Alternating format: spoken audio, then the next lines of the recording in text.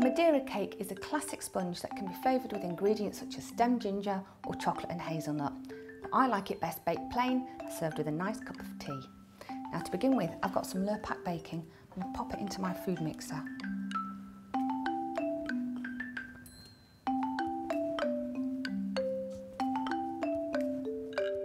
Next, I've got some caster sugar and the grated zest of 1 lemon.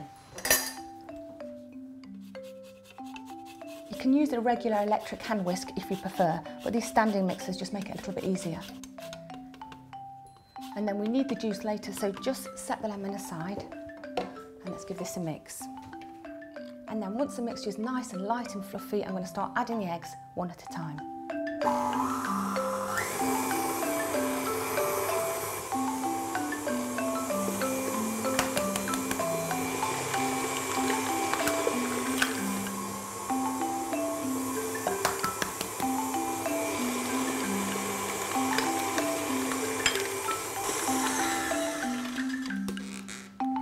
Next, I'm going to add some sifted flour, a pinch of salt, and then we need 3/4 teaspoon of baking powder.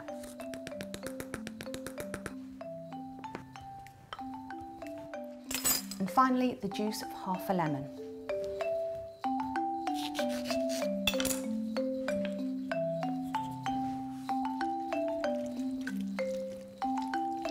Just give that a last beat.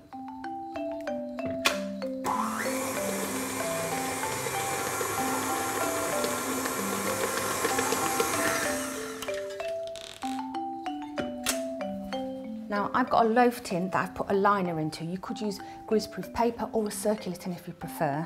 And let's just spoon that mixture in.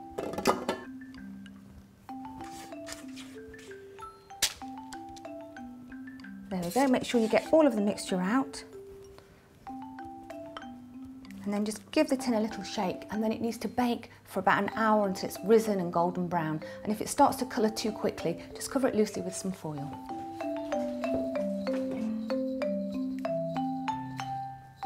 So our cake is looking lovely, and we just need to make sure it's cooked all the way through.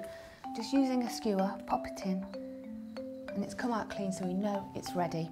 So all I'm going to do now is sprinkle a little bit of caster sugar over the top, leave it to sit in the tin for about 10 or 15 minutes, and then take it out and leave it to cool completely. And there we have it, a classic Madeira cake. And for more of my recipes, don't forget to click to subscribe to the Waitrose YouTube channel.